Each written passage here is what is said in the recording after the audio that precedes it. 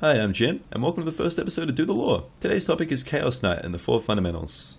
A long time ago, two primordial energies known as the Radiant and the Dire were having a big-ass battle across an entire plane of existence. So these ancient dude bros called the fundamentals, which exist in this very high plane, got sick of their shit and trapped them in this thing called the Mad Moon, and they set it orbiting around a random planet, which turned out to be Earth. So for a long time there's peace, but then around the time life begins cropping up on Earth, the primordial forces bust out of the Mad Moon, and they rain dire and radiant crystals all over it. These crystals are full of the primordial's power, and beings that come in contact with them grow smarter and eventually given the ability to wield things like magic. People that come into contact with the crystals for a long time eventually morph into mindless creeps, building monuments to the crystals called ancients and seeking out opposing ancients to destroy. More powerful beings known as heroes are manipulated less directly by the crystals, and are drawn into the eternal conflict between Dire and Radiant in various insidious ways. With that in mind, let's get to Chaos Knight.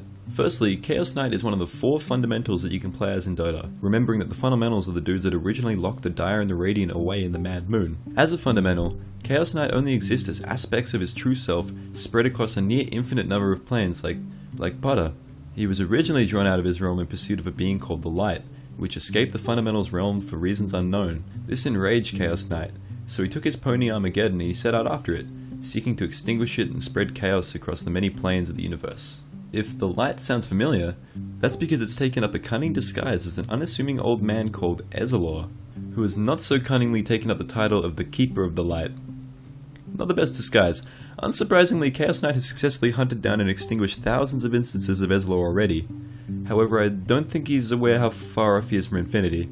That's a pretty big number, even for Chaos Knight, the most powerful of the fundamentals. So Chaos Knight's role in the war between the Radiant and the Dire is fairly neutral. He was just correct in assuming that DoTheLore would be attracted to such a huge battle.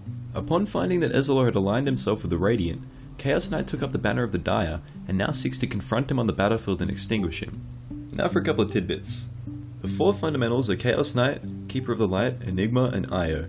It's likely that these correspond to the four fundamental forces of the universe, since they exist almost mutually exclusively. Enigma is the fundamental representing gravity. Io is the fundamental, as described in its lore, representing a sentient manifestation of the charge that binds particles together, the strong nuclear force. Keeper of the Light constantly radiates light, representing the weak nuclear force. And lastly, Chaos Knight is the fundamental representing not giving a fuck.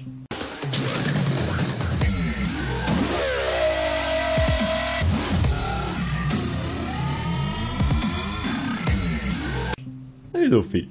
No footprints. Lastly, each of the four fundamentals in Dota are simply aspects of their true forms, and as such, they all possess the ability to summon more of themselves to assist in battle. Io summons spirits, aspects of itself that deal damage to enemies.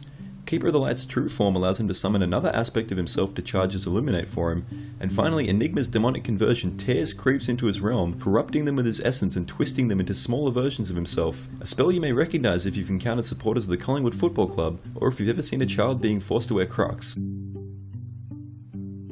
Anyway, that's it for Chaos Knight lore. If you enjoyed the episode or I missed anything, let me know in the comments, because the lore is spread out over the paragraph that you get with the hero and unit responses and other heroes' unit responses, so it's really hard to get everything in one video. So I spent a couple days researching and I just kept finding stuff. It's so freaking cool. I encourage you to go and read all the lore in this game because it's Valve. It's fucking Valve. I mean, like, what you think? Anyway, thank you very much for watching. Check out other videos and subscribe. I'll make more of these if you like it. Thanks for watching. Bye.